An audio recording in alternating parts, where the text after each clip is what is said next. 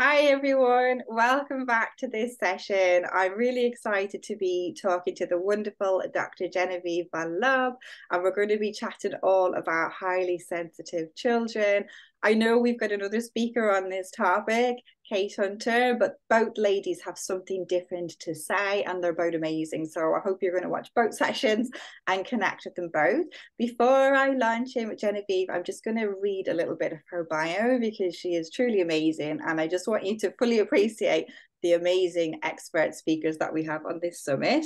So Dr. Genevieve is a clinical psychologist, a conscious parenting coach and author, and she specializes in supporting parents to enjoy a more joyful and harmonious relationship with their highly sensitive children.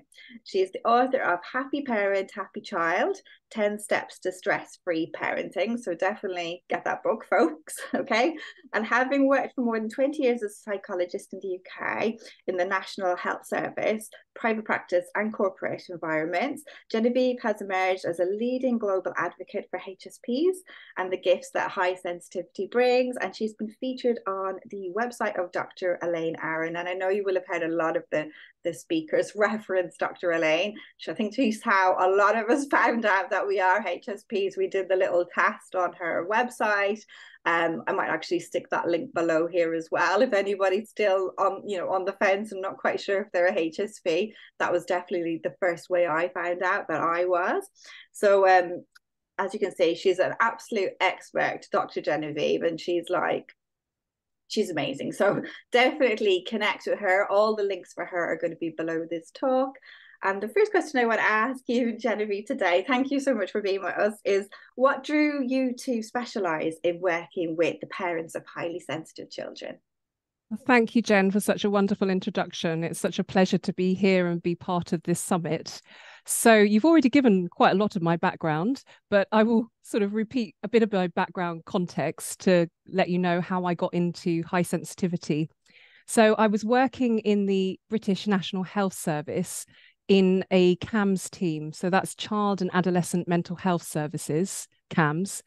And as a psychologist, I would get referrals of children and teenagers. They'd come in from GPs, from pediatricians, social workers, and schools.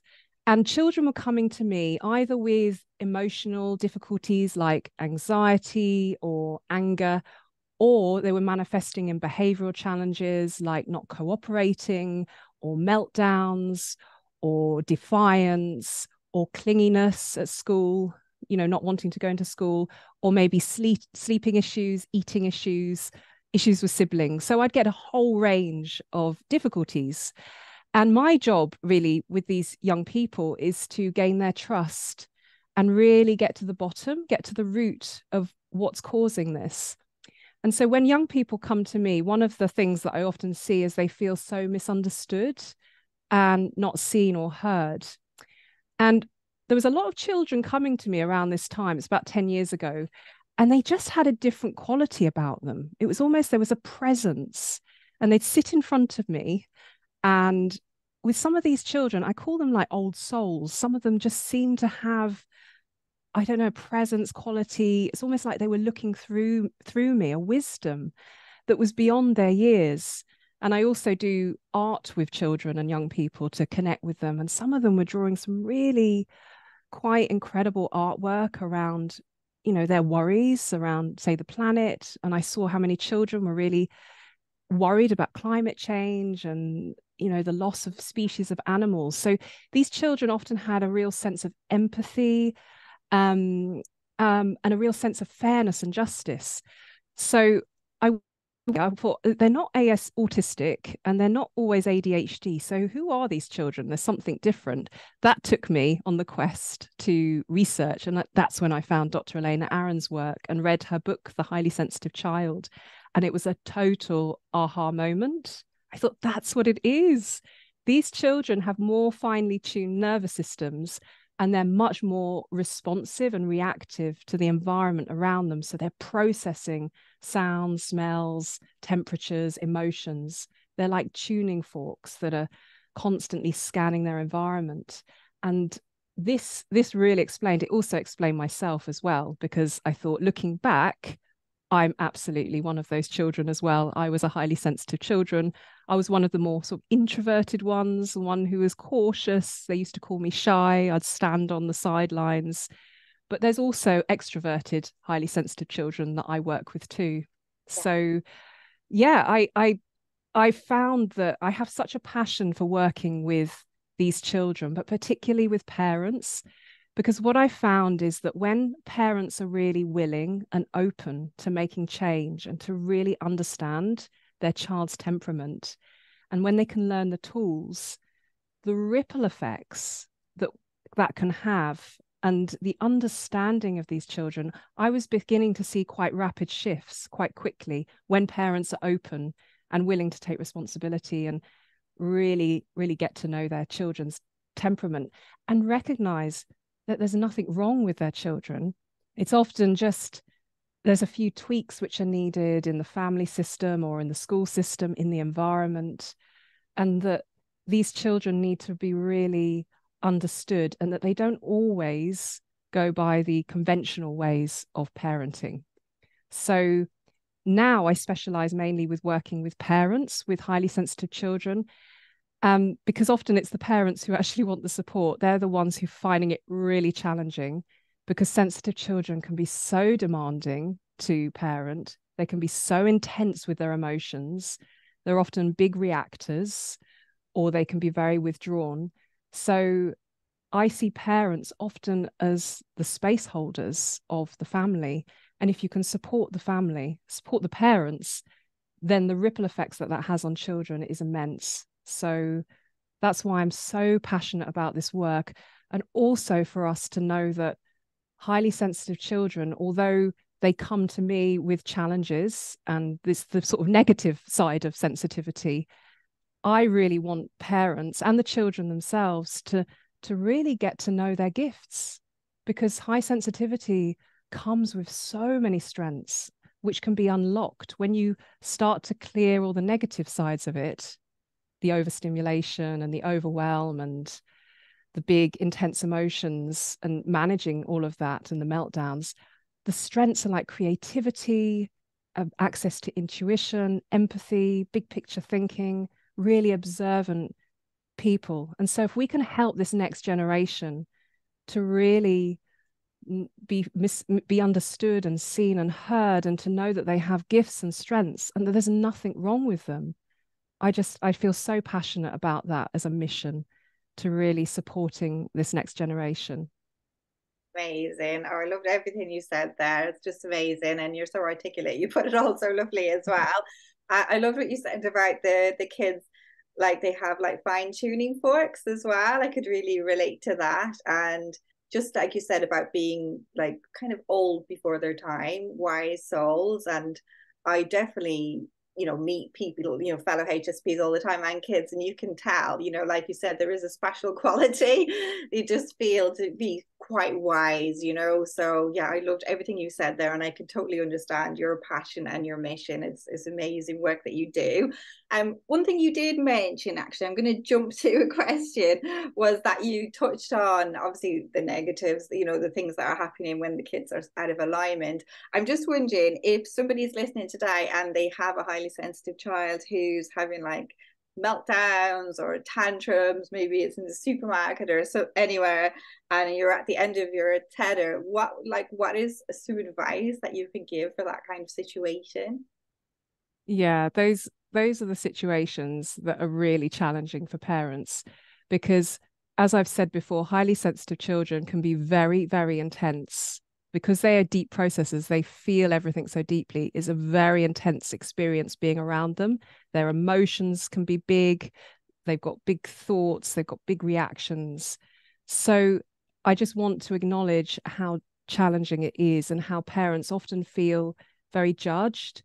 They can feel very alone or isolated and feel like they're the only parents who are going through this. And I want to say that I have seen so many parents like this over the course of my career and my work, that I want parents to know that they're not alone and that there are ways through this. And I think in an example, for example, when, let's say, a typical example you just gave in the supermarket, when your child is having a huge meltdown, the first thing you always do as a parent is self-regulation. So the thing about these children, it can be catching. You know how it is when someone's really activated, when a child's really pushing boundaries or being rude or emotionally reactive or shouting or screaming or crying. It's very contagious to be around that. And so for a parent, it's not easy because it can really push our deepest buttons. And that's what I find with many of my clients is they see themselves as very calm, rational, logical people until they have children. And these children seem to be able to push their deepest buttons. And it almost brings out a dark side of them or a sort of side of them they didn't know existed, which is often like someone who gets very frustrated or irritable or even kind of shouts. So the first step is self-regulation. And that's like a lifelong practice. And it's one of the things that I work on with parents. And it's how do we learn how to take a pause in the moment, take a few slow, deep breaths and just slow ourselves down so that we are rooted and grounded, because an activated, triggered parent is going to struggle to really hold the space for their highly sensitive child. So that's the first thing.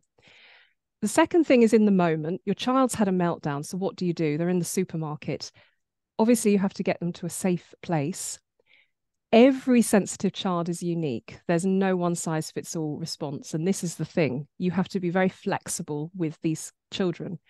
So it may be for your child that they need some touch or some help to ground and some very soothing words of validation to say to them, I can see how angry you are right now. I can see how upset you are right now. I'm here for you.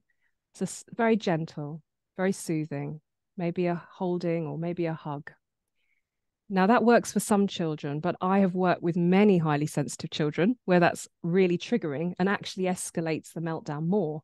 So often parents, the best thing you can do is to say nothing, get them to a safe space and just be a presence, just be calm and just wait for them to calm down.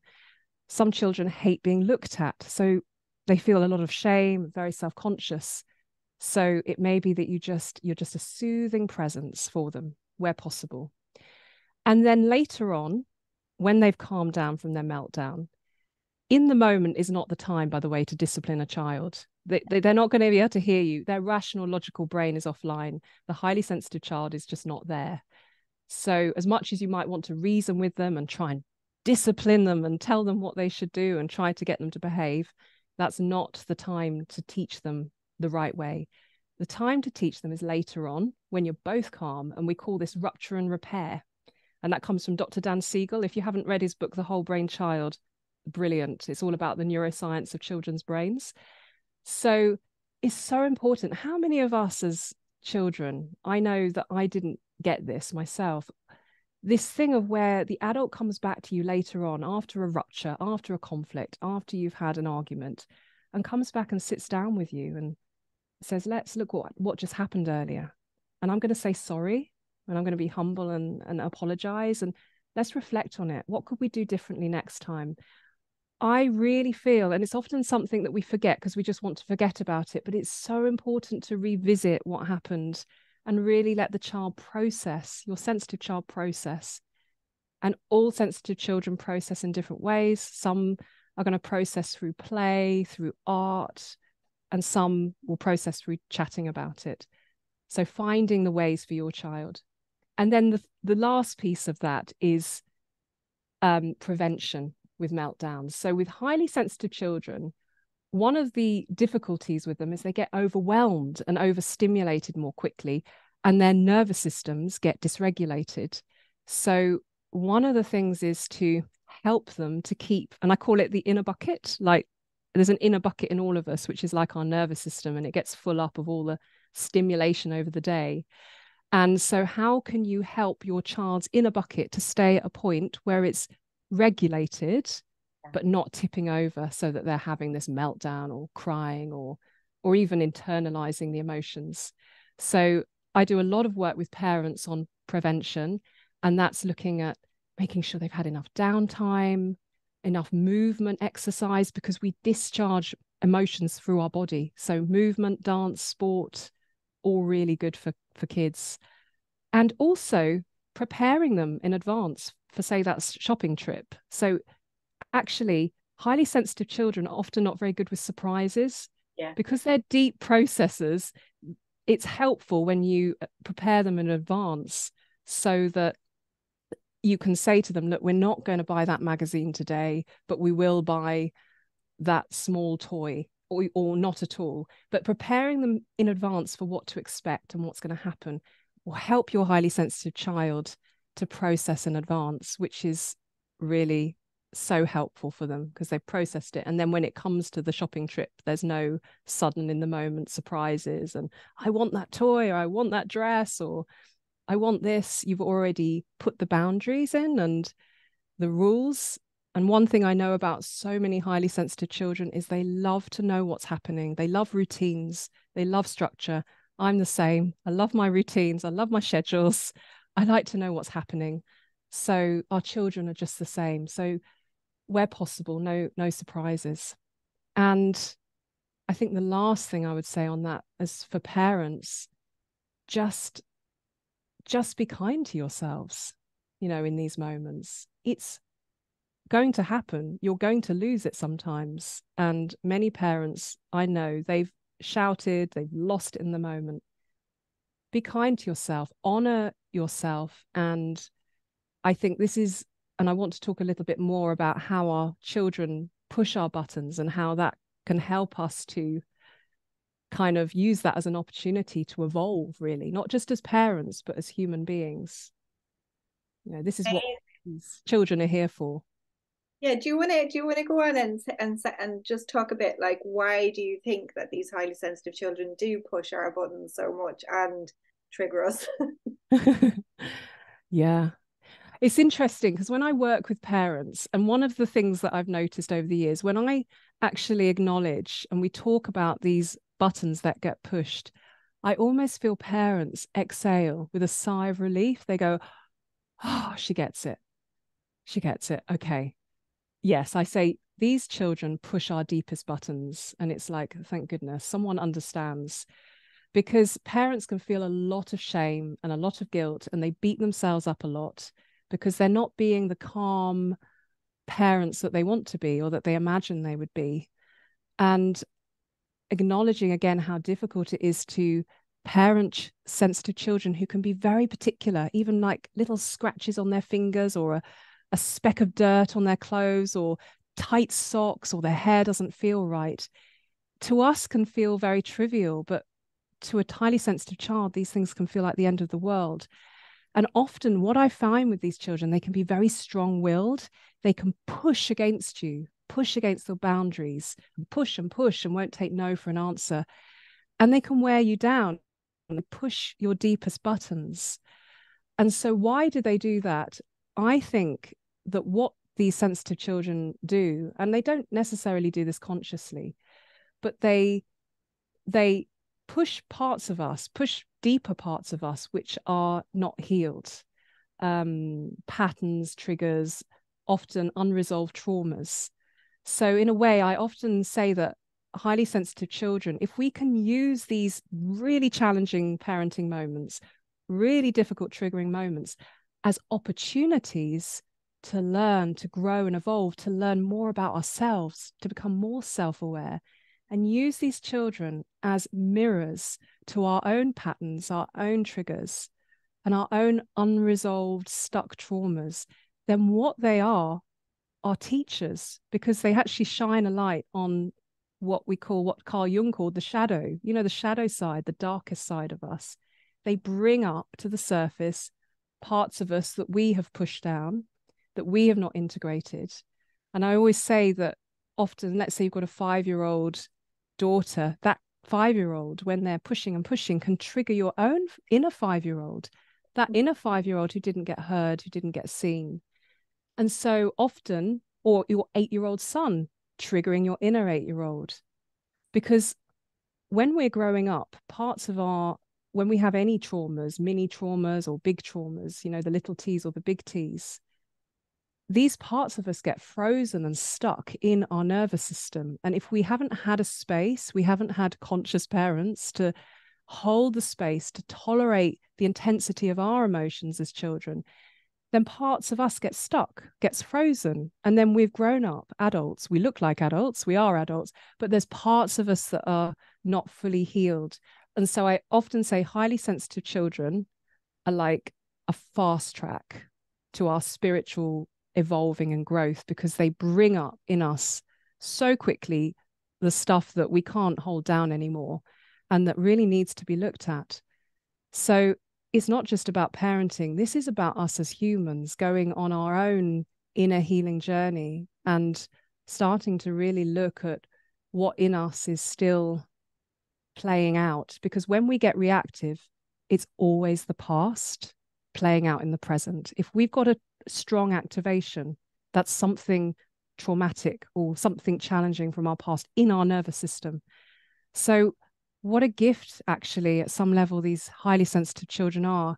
And I'll tell you why it's the highly sensitive children, because they're so attuned. They're so tuned into their parents. They're so able to, they are the tuning forks. They really zone in on their parents'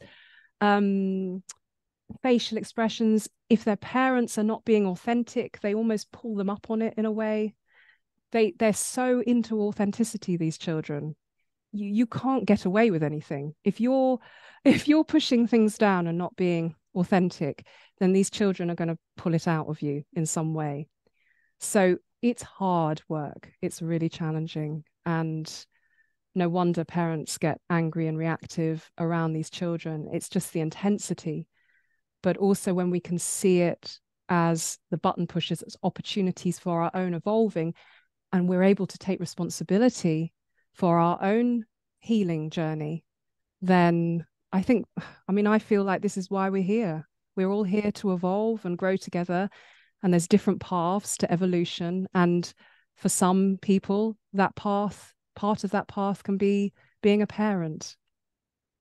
Amazing. I love all your wisdom. I could listen to you all day, because I know obviously HSP was not around when I was a child, and I certainly didn't have parents who came back to me and said, discussed what had happened, and for me, I didn't really have meltdowns. I was more probably withdrawn. So I loved how you've like given different solutions for the different types of meltdowns, because we're all different. Some kids would want a hug, some want to be left alone. Like, I love the way you've kind of gone around the whole kind of spectrum of these children, because like you say, no HSP is the same. Obviously we're going to have similar qualities with our nerves, but everyone's different. So I love that.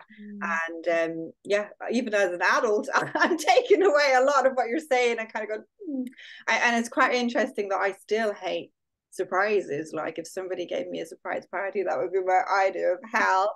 I like to know what's coming. And I'm quite organized as well, and maybe that's all connected, that kind of being organized, because we like that sense of structure for our nerves. We don't want to be like thrown off. So yeah, it's absolutely fascinating. So everything you say, I'm like, light bulb, light bulb, light bulb.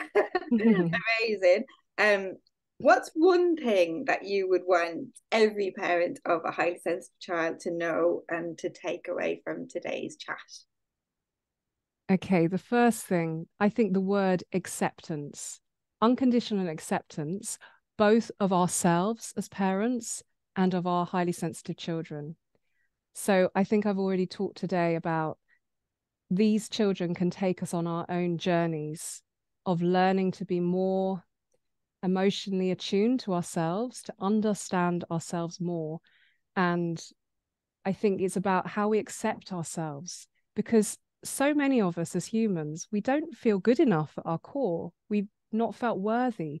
And that's not just for parents, that's for all of us. This epidemic of, I'm not worthy, I don't feel like I'm worthy of existence, or this or that not good enough feeling. And of course, that gets magnified in parenting when it can feel like you're doing everything wrong or doing a lot that's not what you want to be doing. So to learn how to accept ourselves and to go on a journey of self-kindness and compassion, and to learn to really know ourselves, and to learn that all our feelings are absolutely acceptable and there's no such thing as a wrong feeling. We need to allow space for all of it, because that's how we heal.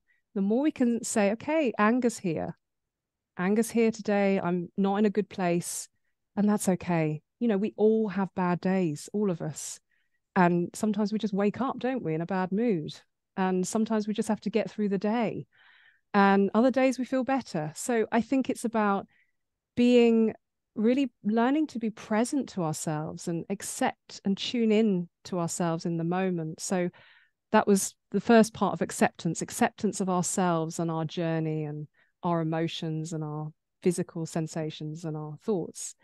And so, oh, another thing I will just add to that in terms of awareness for parents, which I wanted to say, was that we also need to learn to slow down our reactions, because of us go on autopilot when we react, because it's something from the past, and we get in the moment, anger comes through us and we just say something horrible, or we shout, or we go, as you said, withdrawn, or we just go into ourselves. So learning to slow ourselves down and learn to respond rather than react is such a helpful thing to learn to do, to create space. And sometimes that means you need to take a break when you're triggered and go and take a walk around the block, splash your face with water, whatever it needs, whatever you need in that moment. And I think this is all about the starting to accept ourselves and love ourselves piece, is that we can learn to know what we need in the moment, and we can give ourselves that. We know how to nurture ourselves, because all of us are learning how to reparent ourselves. And I'm not saying, a lot of people had very good parents in the past, and lots of people have had not so good parenting, or it's been a mixture. But I've seen in my work, every one of us really needs to learn this work of how we nurture and nourish ourselves, because self-kindness is something new that we're learning as a collective human species. So I really want to emphasize to parents, self-acceptance, learning to be kind to yourself and nourish yourself and give yourself what you need in the moment. And then the other piece is unconditional acceptance of our highly sensitive children. I know that often many parents come to me and they feel like, why is my child so difficult? Why can't they just brush their teeth or just go to bed when I want them to? Why can't they just cooperate? Or why won't they just go into the school like everyone, every other child? Why aren't they like other children? And what we need to do is to just relax and give space for those feelings, but also accept the child that we've been given in all their uniqueness and all their special qualities. And we need to not only look at the challenging aspects of them, but we also need to keep looking at their beauty, their strengths. Highly sensitive children can be incredibly loving, compassionate, caring, heart-opening, fun, sparkly, amazing, emotionally aware, creative, imaginative children. They can be some of the most amazing adults. We know that. So let's just accept them unconditionally for who they are, rather than projecting. And no parent wants to do this, but we all can project our own wants onto our children. We just have to be aware. But let's just try and accept who they are and work with that. And in that process, we're going to grow and evolve so much. It's going to be such a deep journey in a way. It's a deep journey of growing and learning. So I really have a lot of respect for every parent out there doing this work, especially when you've got a highly sensitive child. I know I have got one myself, by the way. I have a highly sensitive child. So I also feel sometimes that I teach what I need to learn as well. And it's not easy at times. And I really empathize with every parent. And I know that every parent is doing the best job that they can do. So, yeah, that's what I'm going to say. But I was going to talk about then why I have a passion now, because I've been working one-to-one with for many years, but I'm actually really passionate about parents coming together more in community into groups, because I think one of the issues is that we feel so alone often, and we feel so different, or we feel like we're getting it wrong. And I really believe that coming together in communities, and that's online communities as well, and finding more of our tribe is really going to be a great resource for many of us in the years to come. So I'm very passionate about moving from one-to-one work to a more group model. I feel like that's where we need to evolve to. I think parents, we were all born in tribes, we were all born in groups. I think we've become separated and disconnected. And I feel like, you know, all the bad things that people say about social media and online, I just see the tremendous gift that we have with having like this online resource with the summit. I'm so happy about all the incredible people that I've met globally through having the technology. So I'm really excited and enthused about helping to bring parents together so that they can do the same, connect with other parents who are maybe going through similar things to you, and really support each other, you know, with your highly sensitive children. Oh, I love that. And I think, yeah, like you say, you can feel isolated and alone if you're not talking about it outside of your family. And I think if you meet somebody in the same boat, it just is a problem like halved. And then, you know, you don't feel so alone or like you're failing at something. So yeah, I love that you're taking your work more into a community area, because obviously there's 2 billion HSPs on the planet, and they are, you know, these children are the future generations. So how amazing if, you know, we can let them thrive, and, you know, we flourish by looking after them as well. Like, what an amazing future world that can be. So I love that you're kind of going on that journey. And yeah, like I say, social media, it is great for connecting. That's definitely one of the positives. I know it's not all positive, but I think it's great in the sense that we can connect. And I would urge anyone at the summit to go away and connect with each other. Do like leave your links in the chat box.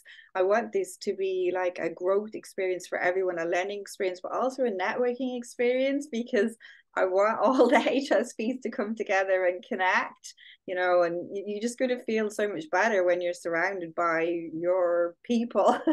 You know, you're not going to feel so alone, and you're going to just get excited about who you are. And, you know, it'd be amazing to meet more parents as well and realize, you know what, your child is amazing and unique, and you can help each other with ways to, you know, to deal with things. And I love all the amazing wisdom that you've shared today. I just wish you had spoken to my parents about 40 years ago. But honestly, I think this is such a valuable session for everyone. It's so much light bulb moments for me, and so many golden nuggets. So thanks so much, Genevieve, for everything today. What, like, if people want to get in touch with you going forward, like, where are your favorite places to hang out? Are you more a website person or an email person or a social media person? So you can find me on LinkedIn and on Instagram. And I also write a newsletter called the HSP Revolution, which is on Substack. So you can find that newsletter. I write that regularly. And that's also a way of bringing together the community.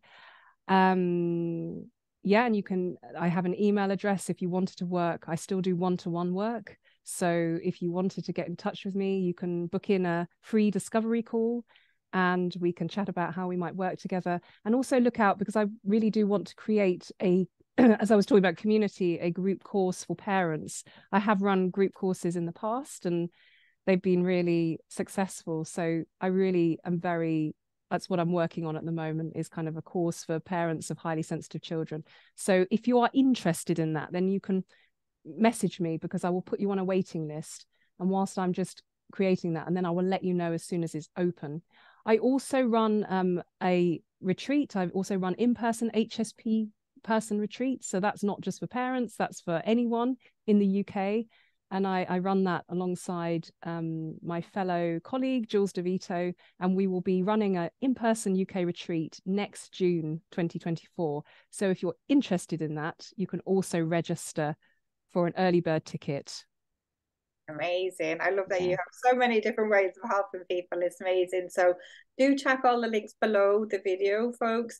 We'll have as many links for Genevieve as we can. If not, definitely like sign up to our newsletter to be kept in the loop and, contact her. Don't be shy to reach out to any of these amazing speakers. They want to connect with you, and if they can help you, they will. So don't be shy, just definitely reach out, connect with them, and get on their email list. They have so much wisdom, as you know. And I loved your final words about acceptance, like accepting ourselves, not reacting, because it can be easy to react if somebody is having a meltdown, just kind of that self-regulation and acceptance of the child as well for their amazing qualities. So I thought it was a lovely message to end on. So I just want to thank you again for coming along today and sharing your pearls of wisdom. I really enjoyed talking to you. And yeah, I just want to wish everybody else, enjoy the rest of the summit. And yeah, do reach out and connect with the lovely Genevieve. Thank you so much, Genevieve. Thank you so much, Jen. It's been such an honor to be here, and I'm so excited about this summit and the future connections and networking. Amazing. Take care. See you soon, folks. Thank you.